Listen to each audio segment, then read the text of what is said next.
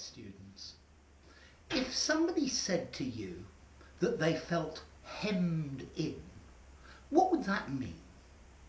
Okay, if they say that, they are telling you they are in a situation where they don't know how to act.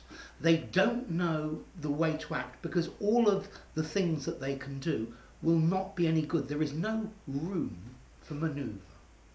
But let me explain. The first question is, what is a hem or to hem? Okay, it's this bit on a shirt or a piece of textile where you turn it over and you make a nice edge. Yeah? The bottom of your trousers, there's always a hem. Yeah? Now, if you look at a hem, imagine you were inside there.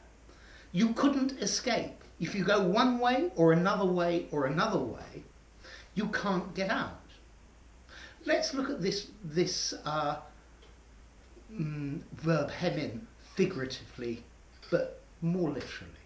You're driving down the motorway and there's a very slow car in front of you, so you want to pull into the next lane and accelerate.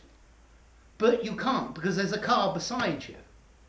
And you think, well, maybe I'll brake and slow down and then manoeuvre. But you can't because there's another car behind you.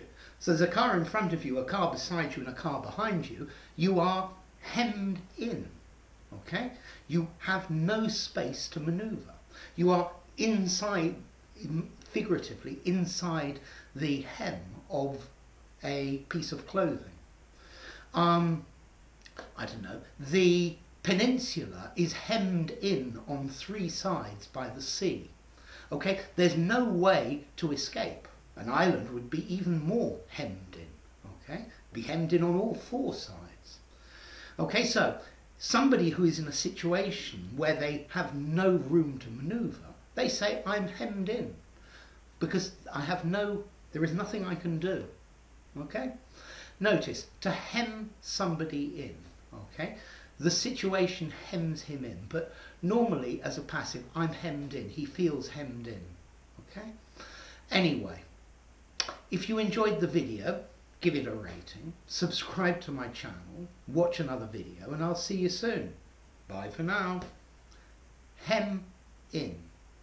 Phrasal verbs.